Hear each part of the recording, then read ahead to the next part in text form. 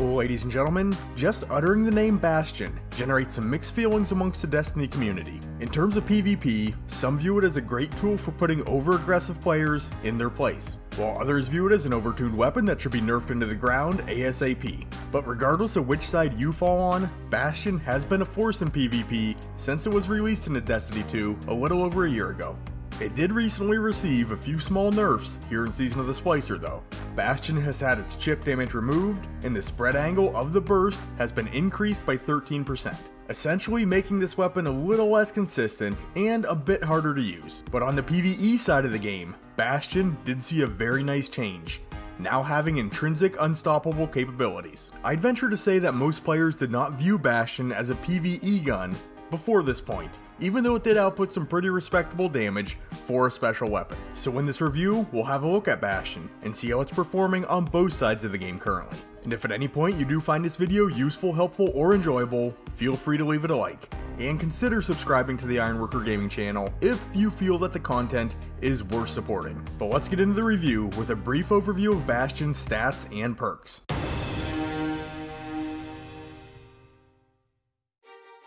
Bastion is an exotic kinetic fusion rifle with a charge time of 780 and 4 rounds in the magazine. For the stats, I'll pull in some solid numbers from Destiny Tracker. And all in all, they're not terribly impressive. That 42 in the range stat, the 39 in the handling, and the 32 for a reload speed are all kinda meh.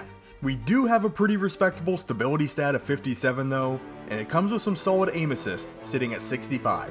The intrinsic trait is Saint's Fist, charged to fire 3 spreads of kinetic slugs, which kinda makes this weapon feel like a shotgun fusion rifle hybrid. The exotic perk is Breakthrough, now highlighting the newly added anti-unstoppable champion functionality. This weapon fires staggering projectiles, strong against unstoppable champions. And there is no catalyst for Bastion at the time of recording this video. But if this is a weapon that you're interested in, but have yet to get your hands on, it is available for direct purchase at the Legacy Weapon Kiosk at the Tower. If you have the appropriate currencies available, and you have access to the Shadowkeep content, it's all yours. Let's hop right into the PvE section though, take a peek at this weapon's functionality, run some damage numbers, and talk about its performance.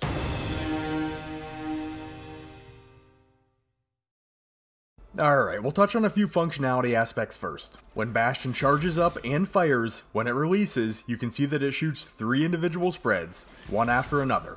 Each one of these spreads carries 7 individual slugs. The recoil that you can expect to see from this weapon is going to be mainly vertical, but you are going to get some side-to-side movement as each one of the spreads releases. For the base reload speed, from the beginning of the animation till the first spread touches off, so this is including the charge time, we're looking at 3.14 seconds. With a single fusion rifle loader mod equipped, we can reduce this time down to 2.67 seconds. For the ammo reserves, at base we can carry 15 total rounds per Bastion. And if you throw on a single fusion rifle reserves mod, you'll be able to carry 17. Moving right along into the damage numbers. And I do hate saying this in every single video, but it needs to be said. Keep in mind that PvE damage numbers are variable and will change depending on content scaling or the tier of the enemy that you are damaging.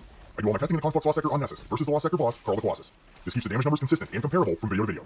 So with Bastion versus Carl, each slug is going to connect for 2,295 points of damage apiece. One pattern contains 7 slugs, so that's 16,065 points of damage if all 7 land. But since with one charge we will be firing 3 patterns, we can multiply that by 3 and come up with 48,195 points of damage for a single round expended. This is going to put the total damage in a full 4-round magazine at 192,780. And don't worry about factoring in any crit damage, because like all fusion rifles, Bastion cannot crit. Including the initial charge up time, that 4-round magazine can be expended in 5.75 seconds. So single mag damage per second sits at 33,527. This is a shade less than Merciless, which we looked at a few months ago, whose damage per second through a single magazine sits at around 38,000.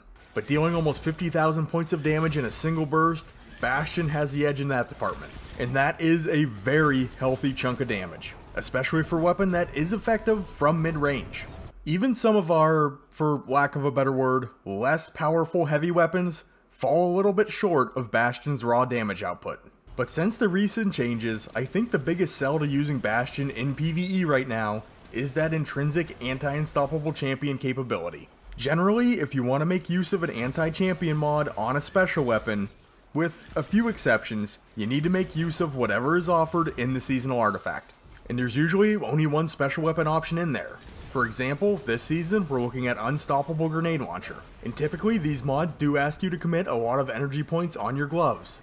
This one, for instance, takes 7. With Bastion, you get your anti-unstoppable capabilities for free, so you can spend those 7 energy points elsewhere if you so choose. And if you're heading into an activity with the Champion's All modifier on, if you want to be able to cover every champion type with your weapons, you will need to bring an exotic with anti-champion capability. Because, as I'm sure you already know, you can only slot 2 anti-champion weapon mods on your gloves at one time. Also, a little quality of life bonus, you do not need to proc Unstoppable Shot with Bastion.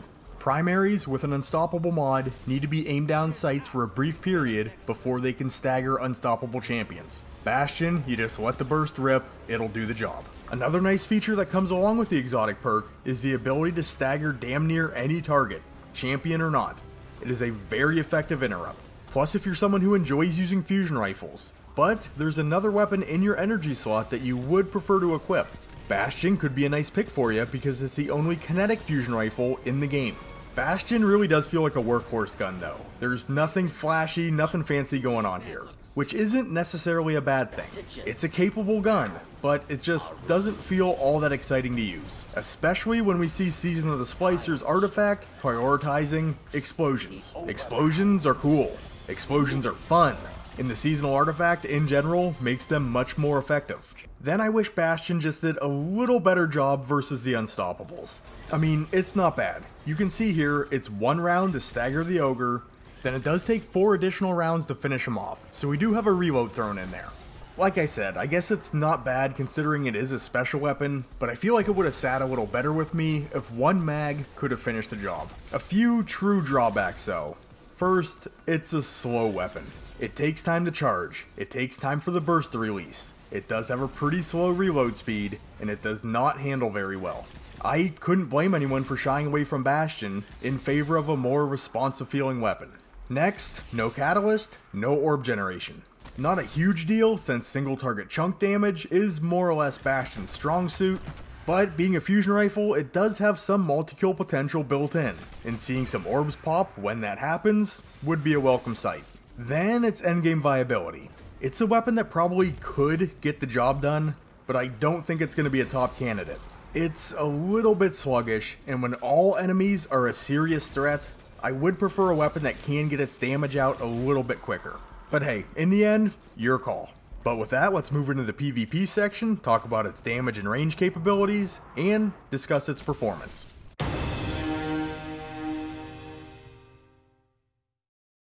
In PvP, we'll start out with the damage numbers. Bastion is going to connect for approximately 29 points of damage per slug. This means we only need to land 7 slugs to deal lethal damage to a Guardian, regardless of the resilience tier. So, 1 spread can do the job. And as long as we're able to down our target with that first full spread, our optimal time to kill will be 0.8 seconds. And that is of course including the initial charge up time. Versus a Guardian and a Super, expect to need to land 15 to 16 slugs to down the target. So all 3 spreads will need to come out before that target is going to drop. And for the range, back in Season of the Chosen, all fusion rifles did receive a small increase to their physical range. So now, Bastion is hitting for full damage from 12 meters when firing from the hip, and about 15.5 meters when aiming down sights. The 1 burst kill range though, seems to hard stop at about 17 meters. From 17 meters in, Bastion is a scary consistent weapon, if you stay on target. But at 18 meters, the slugs seemingly spread a little too wide to secure a kill. Maybe on a very lucky full burst, which I was not blessed with while damage testing, it could down the opposing Guardian. But in-game, I couldn't recommend using Bastion past the 17 meter mark, unless of course you do have an external damage buff. But onto the performance. So Bastion in PvP is strong. It's extremely consistent as long as you don't ask too much of it as far as range is concerned. And it does have a charge time that's a little quicker than high impact fusion rifles as well. So if you do get caught off guard, you do stand a little better chance of getting a shot off and downing your opponent. And while I do think it is strongest when used more defensively, a quicker charge time can also allow for a little bit more aggression. Plus, since it's firing 3 patterns per round, it does have some multi-kill potential built in. Enemies do need to be in pretty close proximity to each other, but multi-kills absolutely can and will happen. And it does absolutely wreck Titan barricades. And Bastion is a special weapon that does have the ability to down supers in a single burst, which is generally where I think a lot of the hate for this gun stems from. And I get it. Getting knocked out of your super kinda sucks. It feels bad. But I've always been one to push back against the Bastion is OP mindset. It is a great gun, but I do think that supers in Destiny 2 are a little too strong still.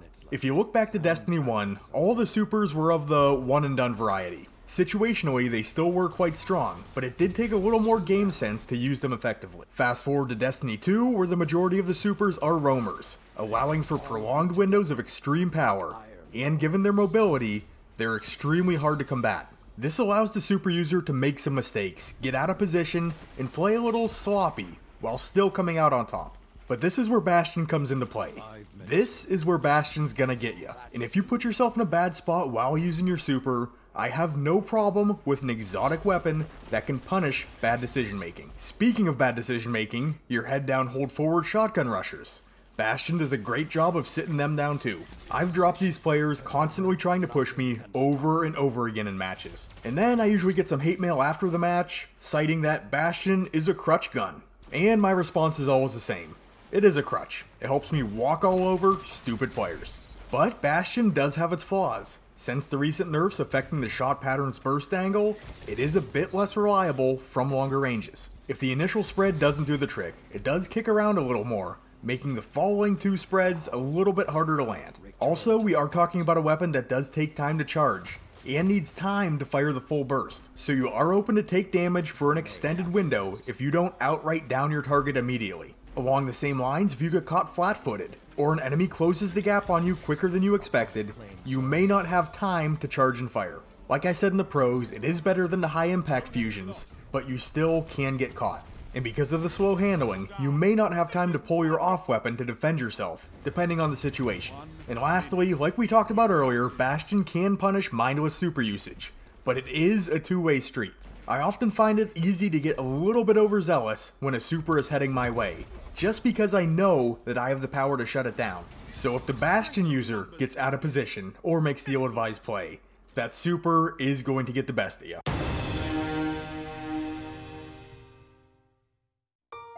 For the verdict, Bastion was, and still is, a very, very good exotic. I love the fact that this weapon can now deal with unstoppable champions in PvE. It might not be the best pick for very high level content like GM Nightfalls, but I at least like having it there as an option. And it did work pretty well for me in solo, legend, and master tier lost sector. If nothing else, it's a weapon that can at least be considered for higher end activities. For PvP, you probably didn't need me to tell you that Bastion is strong.